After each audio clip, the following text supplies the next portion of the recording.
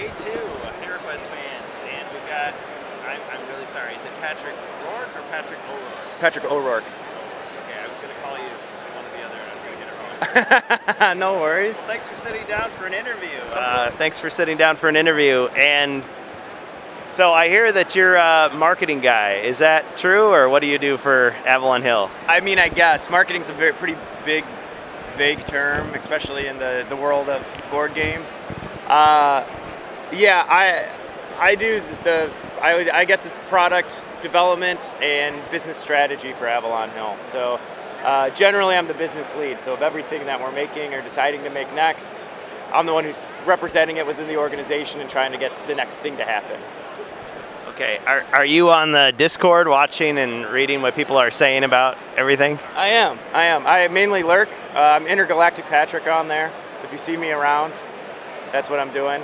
I try not to talk too much because I'm much more interested in what everybody's saying than what I think, because I already know what I think and I know what the organization that I work for thinks. So it's great to hear what actual players are saying, what makes them happy, and what we're doing that frustrates them. Yeah, listening is very important, so we certainly appreciate that. And you know, one of your colleagues was making a joke earlier about like, oh, who cares? But as you know, whenever anything is off one bit as far as HeroQuest goes, I mean, they're like, what is the marketing department doing? You know, what are they thinking? Why are they doing it this way instead of this other way, which would seem so much better? Yeah, I see that. I get it. I'll say two things. One, we're not perfect, and two, it's a lot more complicated than it seems when you're part of a large organization with conflicting priorities and stuff, you know? Yeah, and we figured that, and of course you can understand the position we're in as fans and customers is that on the one hand we're thinking, gee, Hasbro's a big company, they're trying to make money, why would they make stupid decisions? But then we know that companies will do things and it's kind of bewildering and we don't understand why. It's like, why would it be this way instead of some other way? Right. Like, let's start at the beginning, and I appreciate your time, of course, but the beginning of HeroQuest coming back in 2020 as a crowdfunding campaign. I was unfamiliar with all of that world and I'd never pledged anything before. A lot of people, I think, were confused by that or didn't quite understand why it was that way instead of some other way. What can you say about that? Well, I can give you my perspective on it, and the reason we chose crowdfunding is we didn't have any sort of real data that you could talk through to, you know, people who who make financial decisions within the company to justify the size of what HeroQuest is. It had been out of print for so long. We knew there were big fan communities. As you know, you've met several of us today. We're all fans of HeroQuest. I had the original sitting on my desk for months, trying to get people to play it and checking it out and trying to get it back into market. But we really had no actual information about how well it would do and what would justify the investment of bringing it back. So what we were able to do is say, well, if the fan community is so big, we'll let them tell us whether they want it or not. That was really what the point of view was from the company, and how we were able to get the initial investment and how we were able to keep it alive is because the fan community spoke very loudly. And you're like, yeah, see, we knew we were right, but we didn't have any proof, and so we needed the crowdfunding campaign to prove it, and it was amazing. I owe my whole career at Avalon Hill thanks to all those people who jumped on that crowdfunding campaign, because I honestly knew, I was like, well, I play a lot of games, big fan of games. I don't go to Hasbro Pulse for things. Like, I knew it'd be an uphill battle and a lot of education there, but people love HeroQuest so much they were willing to do it, which I'm extremely thankful for, and the whole reason the line gets to continue, you know. Very good, very nice. Well, and I was thinking in my feeling, and I know that you're the one being interviewed here, but I'm sure I'm not alone in this. There's a lot of franchises that have come back, a lot of brands that have been revived out of, you know, a way to cash in on nostalgia, and they kind of have a mixed track record. And so I was really nervous at the start, thinking like, oh man, they're going to take another thing that I like and kind of just scatter it and remix it and change it. One thing that I did look at, and of course it was completely defunct, but this what was called SueQuest. It was called the 25th anniversary HeroQuest right before I think Hasbro reacquired everything that they needed. And Can you tell us anything about, was that a big headache for your company, or did that cause a more negative reaction, or did that maybe get people thinking about HeroQuest and so maybe it indirectly helped out, or what could you say about that, if anything? I have to be careful. There's some legal things here that are complicated. It was a barrier for us to get started. Okay. Yeah, it wasn't, because of the way HeroQuest has existed outside of any company really managing it, had created a lot of hurdles to overcome. So I suppose there's the confusion of it. I mean, it took me a few minutes to figure out, okay, maybe this is not the official one, and maybe there's something else I should be looking for. Thankfully, it was far enough along that I was already seeing people that were upset about, oh, I'm not really going to get this product, it's not really going to happen.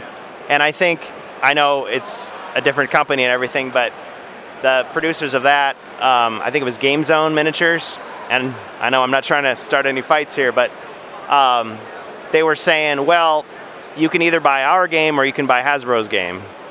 And I think maybe some people didn't get what they were asking for, and there was some court stuff that's happening that neither of us can talk about. But one thing I noticed looking at that product was it seemed like the box kept getting bigger and they kept adding more things.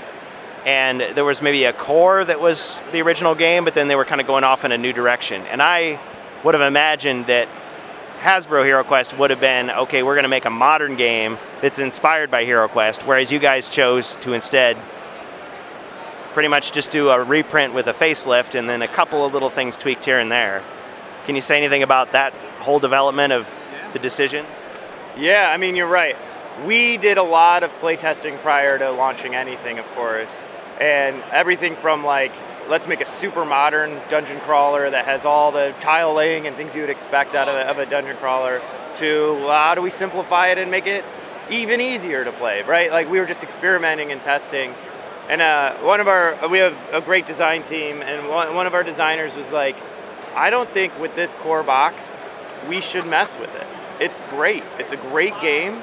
So if we want to introduce new ideas and new game mechanics, let's use expansions to do that. So if anybody who just wants to play the HeroQuest they played back in 1989, they can buy the core box and they can enjoy that. But then we can try to experiment and push things and try to do new things through expansions, and then let the players decide the type of HeroQuest experience they want. And I think that insight really led to the methodology that we're following today. You see it with Rise of the Dread Moon, you see it with even Frozen Horror. We took things that we knew were working and were great about the original run, but we're trying new things. We're trying new things with the online quests. A lot of that is to see and learn from what the players are doing so we can make it better over time.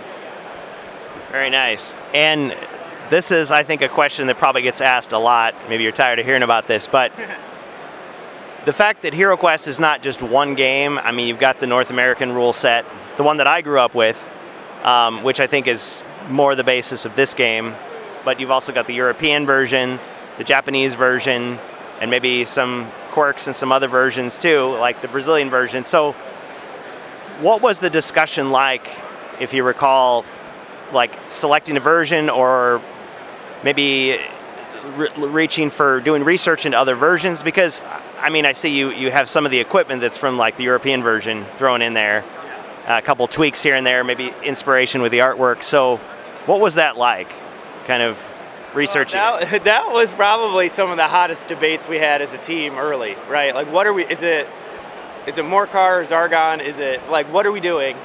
Grimdead. And I think we decided we wanted the best of both, and I think that's kind of how you ended up with what we have. Again, we were trying to recreate the original experience for as many players as we could. And then it gets complicated, especially when you get into some of those European countries, which we have a huge fan base in Europe. And we knew the Zargon decision, we wanted a unified name, and we knew that decision would cause some ripples, but we were like, for us, and especially as we try to build the brand out, having your lead villain have two different names is very confusing. He goes by many names. Many. Okay. I mean, you're right, but you know what I mean. We wanted to make it easier for people, especially people who've never played before, for us to be able to explain the game and explain things. So, yeah, we made a lot of judgments on of the two systems and of the two ways they were approached. Which one was more successful in its heyday, and which one do we think makes the overall feeling feel a bit more pulled together? You know, I really wish I could snag some European HeroQuest fans and just kind of like interview them. Yeah. There's one guy I know, Hispazargon from Spain, and he and I talk a lot, and he's much more about like researching the historical like background of all these different versions. And there's a few other people like him. I think there was one guy online, and I have no idea how representative it is, but he said that he preferred the new game, even though it was not the rule set he grew up with. But he was one of those people that like had soured on Games Workshop. And I know from yesterday's interview, we were kind of talking about how maybe Games Workshop doesn't get enough credit as far as this whole thing goes. They weren't really the bad guys in this. They were working with you guys to come up with, you know, the way forward for the game to come out at all. Because how do you catch lightning in a bottle? How do you get that collaboration with, I suppose, all the entanglements of who owns what, when and where? And Games Workshop has been phenomenal to work with. They've been great partners. Hasbro in general partners with them on many things. Now they're a British company, is that right? Yeah, they are. And so we know, we've got friends who work over there too, just from being in the industry. And I have nothing but positive things to say about Games Workshop and their partnership on HeroQuest. They were super cool about it. Their whole thing was kind of like, hey, we've got all of this stuff that we've been building lore against for years and years. We can't just disrupt that by throwing it into HeroQuest randomly. And so, like, how can we work together to like kind of suss that stuff out? But still, they're HeroQuest fans as well, right? And they know a lot of their big fans are big fans because of HeroQuest. They're like, so how do we make sure that this launch works great, but doesn't ruin any of the future plans we have? And that was really what most of the conversations were about. I don't think, and I was like hire one on this. I've been on it the whole time, and I don't think there was a moment in which Games Workshop did not.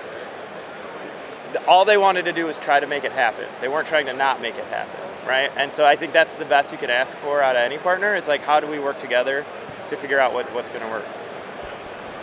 And I think maybe another part to this guy's criticism, and I always blank on his name, and I feel so bad, but I'll have to look him up later. He's on YouTube. But anyway,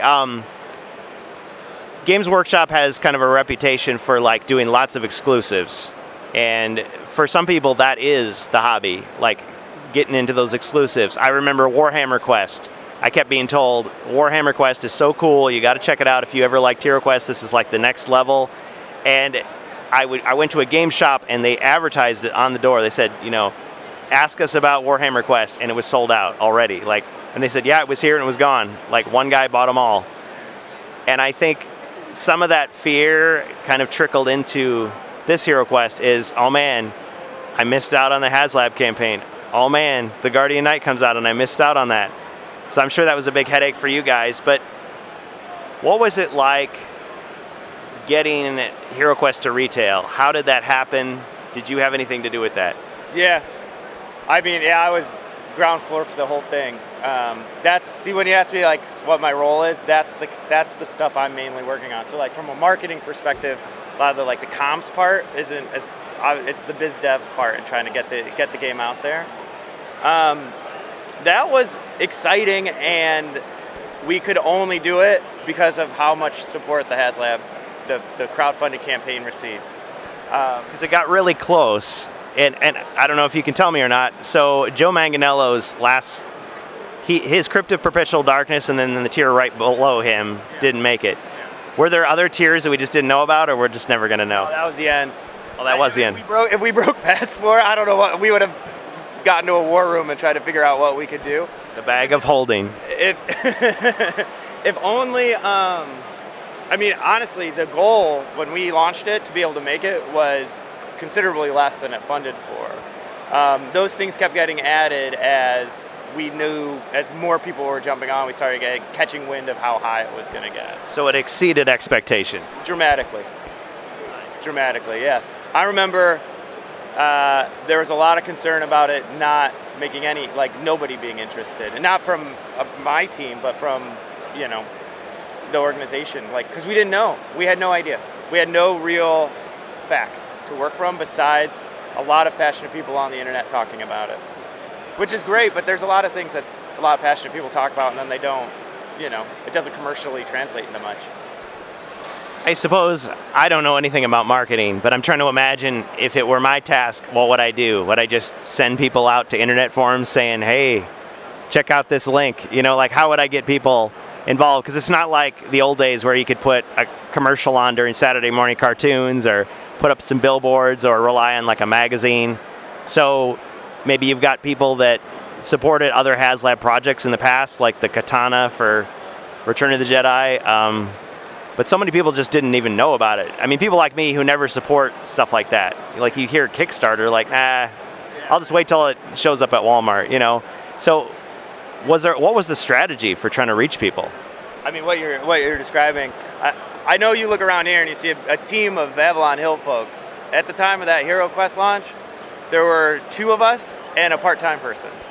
Like that's it. Wow. So there wasn't a depth of bench or a depth of budget. It was seriously people who wanted to see the game come back, and we were trying to figure out how we could do it, and that's it. We were jumping on forums. We did it. We did a live stream. We got Joe. Joe was a big fan of HeroQuest, and thank goodness. He had been doing some work with Dungeons & Dragons, and when he found out we were doing HeroQuest, he jumped on, so he helped us with a lot of the awareness driving early. But yeah. Yeah, I remember that, and I was never a D&D player. I think I've maybe played it 3 times in my life, and it's always been like Star Wars or something else like that. And I think a lot of people were confused by that because they were thinking, well, what's Hasbro thinking? I mean, Dungeons & Dragons is this totally different game. They're going to see HeroQuest and go, this is like a Training Wheels game. Like, why would I play this? And I don't remember, was there already a My First Adventure, like Dungeons & Dragons game already? So what were you guys doing or thinking that you needed to do to differentiate HeroQuest to the world to show that it was different than Dungeons & Dragons, and maybe you wouldn't have to be a fan of one to be a fan of the other, or you could enjoy both in different ways? I think it's the second. I think they actually fulfill different play occasions, use cases, and different people. I play a ton of Dungeons & Dragons. I'm a huge Dungeons & Dragons fan, a huge HeroQuest fan.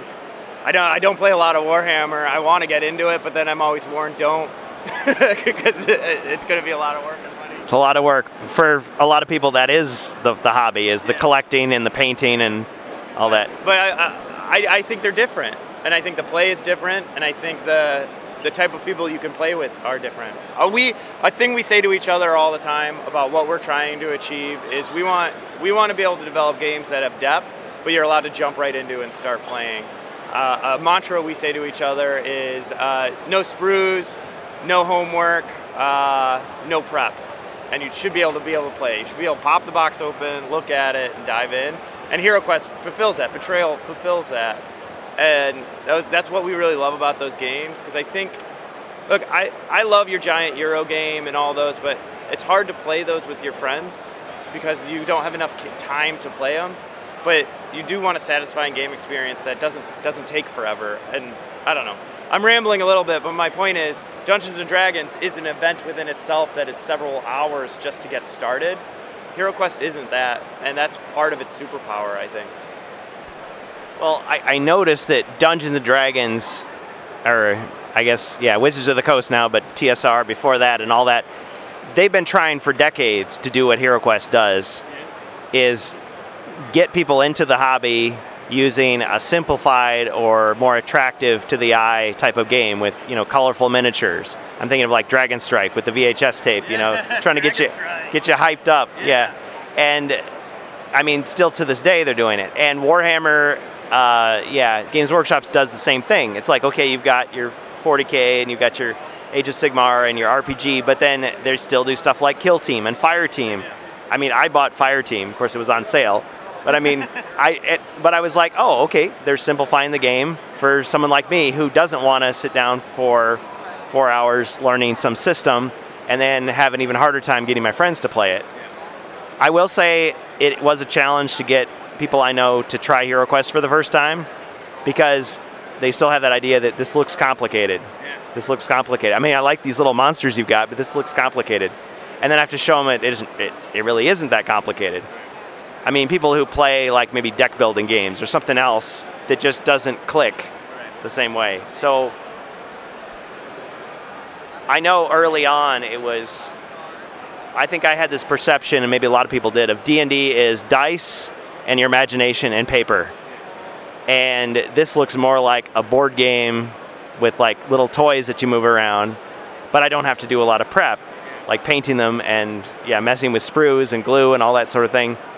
Is that still the appeal to HeroQuest, or is it something different now that people are looking for that you're using to market it? Yeah, I do think it is. I mean, obviously the painting community is huge. People are painting them, and again, go as deep as you want with anything, right? I try to paint. I'm pretty sloppy.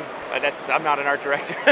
I've even tried my hand on it, and I am infamous for just doing one color. Yeah, I mean, it's fun to do, and I get it. And some people are really good at it, and they love it.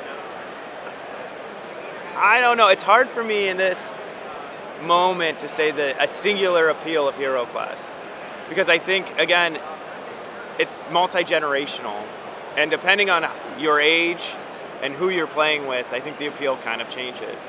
I'll use this example. I have a 5-year-old little girl, and she's not your regular 5-year-old because she lives with me and I game a lot. She knows there's like daddy's stacks of games and her stacks of games. But HeroQuest is one that we will sort of play together. Again, she's 5. So the monsters don't really attack too often, but she's got to dodge them and run around them. And she loves the little furniture. She loves the pieces. She loves the quests and the objectives. And we bond over that in a way that I couldn't with any other game, really. That's great. Yeah. And she'll hopefully, grow up, and hopefully she's still as passionate about it as she gets older. And then our love of that game will change based off of where she's at developmentally. But that's a way different than, I'm sure, you and a group of friends hanging out on a Saturday to play HeroQuest and try some new things, or homebrew some new rules, or play with the sandbox that it is.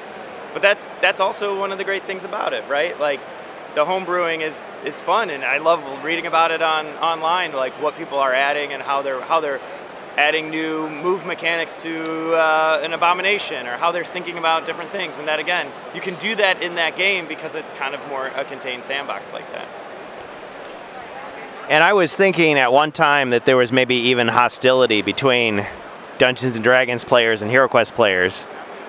But I think that's maybe a false perception I had, because the D&D players that I met were very open to, like, oh, you're playing this game? Well, here, let me help you out. And at first it's like, oh, they're going to help me out and guide me into their game. But actually, some of the homebrew things that I added to my HeroQuest are kind of D&D-esque.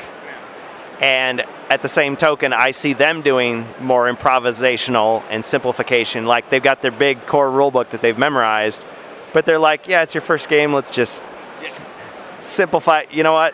It happened, Let's not worry about that edge case or that scenario right now. Yeah, for sure. More that casual, welcoming game thing. Because I think there's a stereotype of D&D players as the rules lawyers, the people who fight about, the exact thing, and they have superstitions about dice and like all this weird stuff that people just find goofy, and it's just like, I just want to play a game and have some fun. Is that so wrong, But they're not all like that. No, and I would say, as a Dungeons & Dragons player, that community has changed a lot in my lifetime. It's, there's a lot of new players and a lot more role play. You see that way. I guess that's probably thanks to Critical Role or something. But yeah, even the D&D player, I think, has evolved. Yeah. Well, and it was interesting getting the perspective of a friend of mine, because I've introduced HeroQuest to several people who've never played before. I think I told Chris this, when I did the Frozen Horror, I literally started with people who had never played before, because I'm like, listen, I'm going to show you what happens when you bring a new person in. And they were saying, wow, this game is like all combat. like all the time. All you're doing is rolling for combat. And it's like, well, you're doing more stuff. Because I think of HeroQuest as being an exploration game. Because I compare it to something like Space Crusade, where you are just fighting and killing and fighting and killing, and then you're done. And it's like, wow, what happened? Yeah, right. It goes fast. But HeroQuest is a little more meandering. But then I guess D&D can be the long game even more. It's like the Axis and Allies of role-playing games.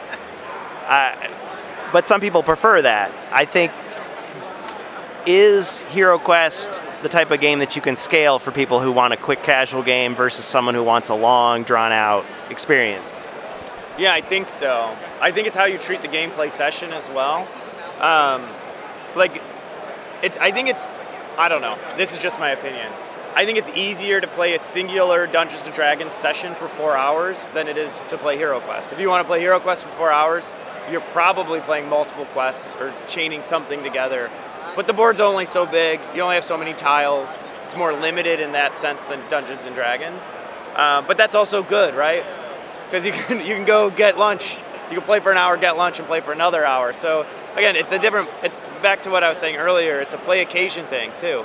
Hey, I want my friends to come over, and as I mentioned, I have kids. A lot of my friends now have kids. They're gonna come over for 2 hours and then have to go home. You can't really get a satisfying Dungeons & Dragons session in 2 hours. You can get a good HeroQuest session in. Yeah. I was about to say it's like the fast food, but then that makes it sound like it's unsatisfying. I've tried to use this analogy. Tell me what you think. I don't know if it's perfect, but if we're gonna compare it to like Blizzard titles, Dungeons & Dragons is World of Warcraft, where HeroQuest is more Diablo, where like Diablo is more focused on a specific part of the adventure, whereas Dungeons & Dragons isn't really even focused on the dungeon part anymore. It's much more broad. It's not a perfect one-to-one by any stretch of the imagination, but I do feel like it kind of paints like it's not as open world. You're not exploring towns as often, like that kind of thing. I don't know. I was almost thinking of like Gauntlet Legends or something. Yeah, Gauntlet. That's a great game. Yeah. Yeah, I love the original Gauntlet, and this is, I guess it's neither here nor there. I think Gauntlet Legends was one of the few times I saw like a remake of a classic arcade game where I thought it actually improved. Yeah. And I love Gauntlet, and I love Gauntlet 2. Yeah. Nah, I agree. That game sucked a lot of quarters out of me back in the day. Yeah. The Red Warrior needed food badly, and it's like, well, what are you going to do about it? Yeah, fair. Yeah. Well, awesome. I suppose I should let you get back. Is there anything else you want to say about maybe the future of HeroQuest or how you see things going from here? I guess a couple of things. One, I want to thank everybody who supports it. It's pretty phenomenal, and I feel, as I mentioned earlier, I feel very fortunate. I just started at Hasbro when this whole ride started, and it was my first project, and I've gotten to work on it, and now we got to go to GenCon. We got to do all these things, and really that is thanks to the player community, and a lot of that is thanks to the HeroQuest. Like a lot is thanks to the HeroQuest player community, and so I'm very, very appreciative because it was just a few years ago I was designing my own bad board games and hoping to work in the industry, and now I get to do this every day. It's really surreal. That's got too personal, but I'm from Chicago, and I used to come to GenCon and just hang out and like look at like dream, and now it's like I'm in it and I'm doing it, and a big part of that is HeroQuest. So I'm thankful and appreciative. I think on the future of it, it's like for every expansion pack or core game that somebody picks up helps me be able to make the next one. So I'm always watching really the math of it to make sure we can continue investing in it. And so it's like, if the players are still excited and happy for the next thing to drop, we'll be able to continue to make them. And we have plans for a couple of years. I know there's been some stuff on the internet, and you can kind of start to see parts of that roadmap. And there's a lot of the work I'm doing is like, honestly, thinking about 2026, 2027. That's where my head ends up going most of the time. That's because it takes years for the thing to actually happen. That's the hardest part, I think, because it's not like a video game. Well, I guess video games take a long time to develop too, but that idea that, oh man, you got to I'm saying the wrong term, but you send it to the printers and you got to design the molds and there's all this waiting, and Yeah, and you gotta get the investment. You've got to get the team. Like you gotta get the people hired to do it, the right people to do it, and all that just takes time. You have to, if you need an agreement with some partner, all that, it just takes a while, and so you end up planning, a couple years into the future. And not that the stuff happening next year or 2025 couldn't change, or us make a new thing, or us like react, but it's a development cycle, and every time, like, I guess my point is as we continue to get support today, that'll actually help us support it longer term as well, because the ball starts moving. I'm really excited for the releases. I'm so happy Rise came out, Rise of the Dread Moon, because that's the first chance we had to create an all original thing. Hopefully, I mean, I'm watching reviews very closely and watching all the videos that get posted. Hopefully it's liked and we can continue to do more originals. The re-releases are great as well, but as a team of creative folks, it's fun to make new things. You want to leave your stamp or your mark on it. You just want. Nobody gets into this business who doesn't love to create. You're here to make. We're all creators of different kinds. That's what we want to do. Not just a cover band. Yeah, right. Well, I've what we'll say is like blow the dust off an old box. That's kind of what we did with the core game, right? Which is great, and we did some good stuff there, but it's fun to create. And I think, I hope we'll see what happens with Rise. We'll do more if people like it a lot. We'll do more reprints if that's what people are interested in as well. It's really up to the player community. Sorry, I'm thinking of extra questions. Let me know if you still got time. Do you have a... whose decision was it to get Stephen Baker on the project? I'll take credit. I don't know if it was or not. Stephen Baker's an awesome dude, and he doesn't live far from our headquarters. So, and a friend of mine out at the company had his phone number, and so we just called him and asked him, and he said, "Yeah, cool, let's go." Like, it was really the most. That's why I don't know. It was really the most easy, nonchalant thing was to get Stephen Baker to do it. He was not. He was in. He had worked at Hasbro. Around Hasbro up until like maybe 4 years before we brought it back. So a lot of people already knew him, and so it wasn't, yeah. And he's, again, one of the nicest guys I've ever met. That was my impression too. I just sent him an email one time saying, oh, I really appreciate the work you did, and he was very nice, gracious about it.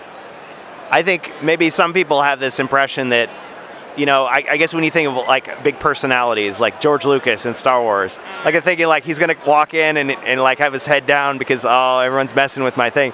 But now that I've heard many stories about it, is really HeroQuest was a collaboration from the beginning.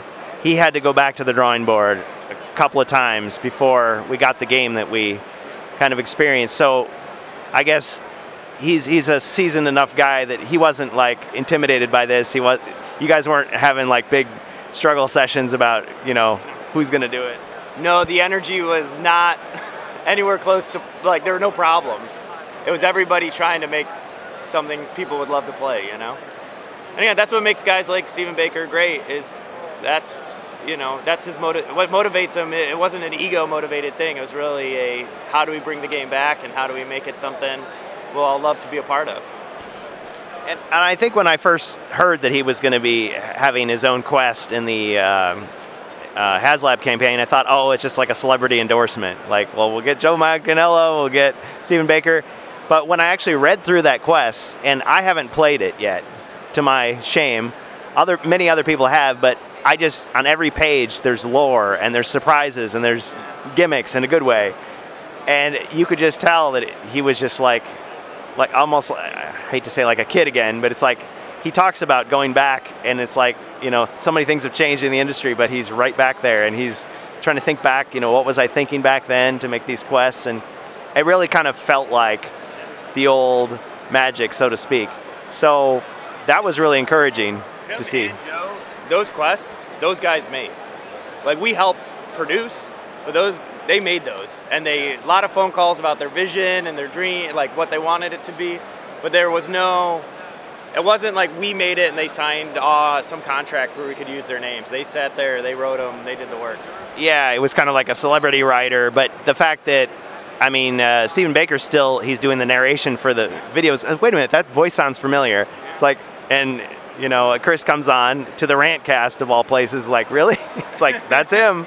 You know, and it's like, wow, okay, well, we have a dev in chat, first of all, and second of all, and we appreciate that communication. So other than, so Stephen Baker does work for you guys sometimes. I guess he's an independent. Yeah, he's an independent game designer now. He made a lot of games, because, you know, publishers don't always credit the designer, but he's right. It's part of it's just a whole other thing that we probably shouldn't get into here.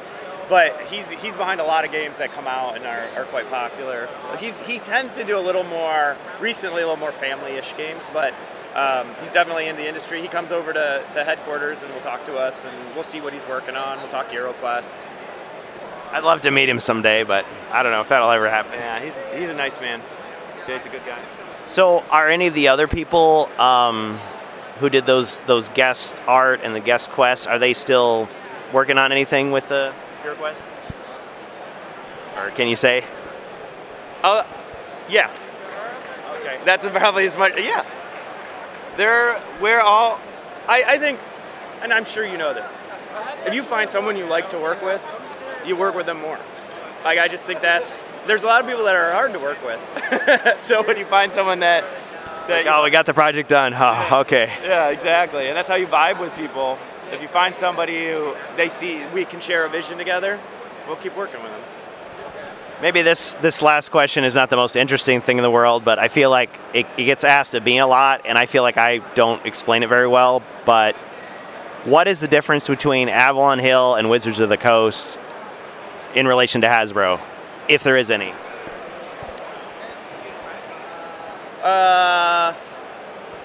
I mean, there is. We're a specific group with a specific charge, different budget.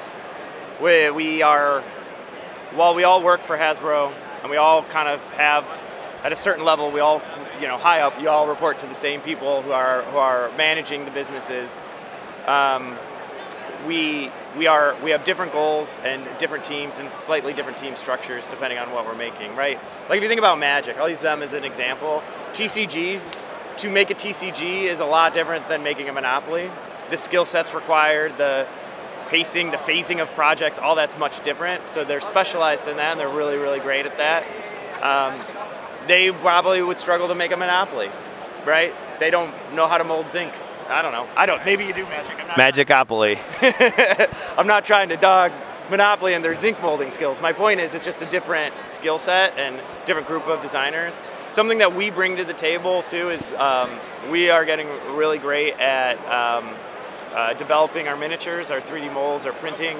How we think about making those, we're getting much more efficient and better at. We've noticed. Thank you. It's been a lot of work and we want to be great at it. I think, you know, day one we want to be great at it. It takes time to get better and better. And again, that's different. That's a different charge, different team, different skills required to do that than you would on Twister, right? It's just different. And so, yeah, that's how we're structured. And again, it's all at the service of the player at the end of the day. And you're servicing a very different player for a HeroQuest than you are, again, using Twister as my example, than you are for a Twister. And it requires different things. And I suppose maybe it's a totally different ball game when you have something like HeroScape going to Renegade Studios and them making HeroScape for you guys. But then what if there's, let's say, okay, I'll use a practical example. What if there's something in Dungeons & Dragons that you really want to put into HeroQuest? Is there a lot of paperwork to get that in, or do you have to talk to somebody, or is it just, oh yeah, we all own the same IP and go for it, or vice versa? I mean, I wish it was that easy. It's not. I wouldn't really say it's paperwork, but there's a lot. The more partners you involve, the more complicated it is. So it just takes more time. And Dungeons & Dragons, if you think about D&D, it's got its whole development track that it's on. We have our development track that we're on. If we want to cross those, we have to find the points in which they can align, which isn't always right when you want, like, for our needs, it might be earlier than they're ready or later or whatever. So that's really, because again, everybody, I think, is trying to do what's best for their brands and for their players. And so it's finding those points of alignment that becomes more difficult. when it comes to things like Renegade, Renegade's a great partner of ours, similar to Games Workshop, right? And I think a big benefit of being in the Hasbro corporate structure is you get to make things with partners that you wouldn't be able to make with Hasbro, just because of the way tooling works, factories work, print orders work. It's actually a very logistical thing. So when something goes over to Renegade, it's not that Chris and Craig Van Ness, who's standing right over there, are not involved in it anymore. It's just that we're not manufacturing it anymore. From a development perspective, the work is there. It's just not getting printed in one of our shops. And of course, they have a team of developers. I'm not trying to say that they're not doing a ton of work either. I was gonna say, how many of those designs are still gonna go with the next one? But you don't. I can't talk about that. But they're working in partnership. And it's same like Renegade again. They have a lot of Hasbro properties. They also have Axis and Allies now, and they have others because they're great partners and they do great work. Great. Well, that helps a lot. And I suppose I should ask Chris about this because with the D&D question, I was thinking, okay, so if you guys are making a cleric, you're going to have to look at the D&D cleric and make sure it's not the same. But then it turns out he's like a Shaolin monk or something different, which we're just discovering now at the conference. But I guess I can ask him those questions, unless you had something you wanted to say about it. Well, no. I think it's important for us not to step on D&D. We don't want to be D&D, and D&D doesn't want us to be D&D. So no crossover adventures in the future? I would never say no. I don't know. I mean, who knows? And also, like, I might not be in this chair in a year, and it could all change. Like I have no idea. Well, I mean, we the fans can make it happen if we want to, but that's true. It's and if you ask loud enough, it might officially happen too. You know, because again, that's a big part of it. I don't know. I always get a little personally unsure of what to do with a D&D character within the HeroQuest world without it breaking the HeroQuest world. I'm not sure if maybe we'll figure it out someday. I don't know. We've played around with it conceptually, but they are different universes. They might both have fantasy involved, but they're different. So. Yeah, interdimensional gateways. Yeah, of course. You could do some portal thing. I mean, yeah, whatever sci-fi trope you want to. Like, there's a lot of things. We could do a multiverse, which I'm so sick of those that I don't want to do that. They are kind of being done to death, but... Oh, too many multiverses, man. Too many. I can't even... And anyway, I'll get on a different soapbox about that. But even I love Star Trek, and even Star Trek's got multiverse stuff going on, and I'm like, what? Yeah, when are we getting Star Wars versus Star Trek? And how bad is that going to be? It would be terrible. And let's see if Disney buys Paramount, right? But in the world of board games, it could be glorious if you wanted it to. Yeah, and you know what? As a player, you can do that. You could easily take like Star Trek Adventures and mod some Star Wars characters in there and play that fantasy out as much as you want. Yeah. I want to see Picard in a Stormtrooper outfit. He'd suddenly get much worse with his phaser. Yeah, it could be great. All right, well, thank you, Patrick, for your time. Thanks so much. Appreciate it. Great to meet you.